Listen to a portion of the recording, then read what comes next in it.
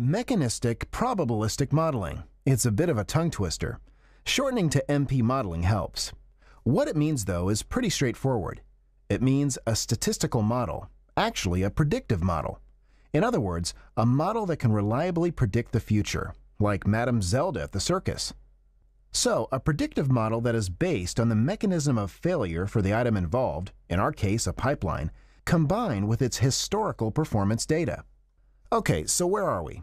We have a predictive model that addresses the way our pipeline is going to fail. Great! But how do we predict the future, especially without the help of someone like Madame Zelda? We do this by employing some pretty high-powered stuff lent to us by the US Air Force and our friends in nuclear power.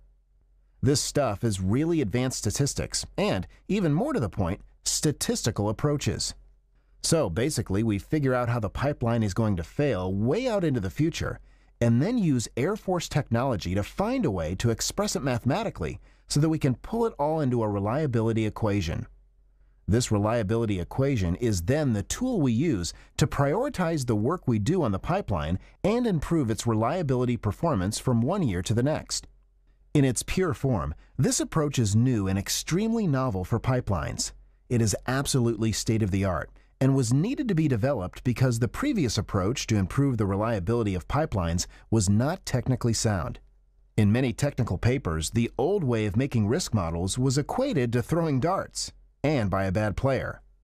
The old way to manage a pipeline asset was an index or score-based risk model. As opposed to the new reliability models, the index risk models necessitated that engineers give a rating, in other words, an index, to each segment of a pipeline. Say the engineer would give it a 1 if it seemed really bad, and a 10 if it was the best ever.